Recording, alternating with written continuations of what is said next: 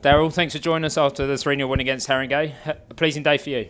No, a really pleasing day. Glad to obviously win the game first and foremost. Get 3 goals and obviously a clean sheet as well, which is great. Joe back and goal as well. It's good for him to get a clean sheet in his first game back. Just delighted, 3 points and another game gone.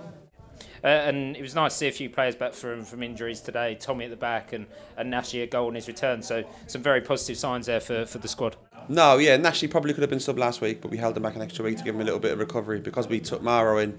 It meant that we didn't have to rush him back as quickly as we probably would have done. But great to get him back. You can see his instinct quality straight away, and not just the goal, but in terms of getting on the ball and his energy. And he was terrific today, to be fair. And Tommy as well. Tommy's been great since I come here in training. He's been awesome.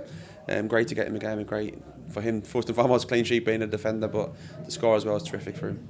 And Maro as well, getting 2 goals in his first 2 games for the club, he's made a stellar start. No, he's made a great start. Listen, I've worked with him for 2 years, probably at Dagenham. He's a really good player. He was an exceptional National League player, really, to be honest. So to get him here for us is a big coup for us, and he's a top player.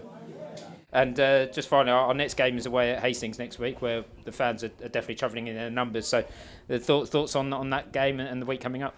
Yeah, no, we'll plan like we always do for them. We'll watch them this week, and then we know it's going to be a tough game, big pitch. But we go there and try and win again. That's the mentality of the group. They've been like it all season. We go into every game believing and trying to win it, and next week will be no different.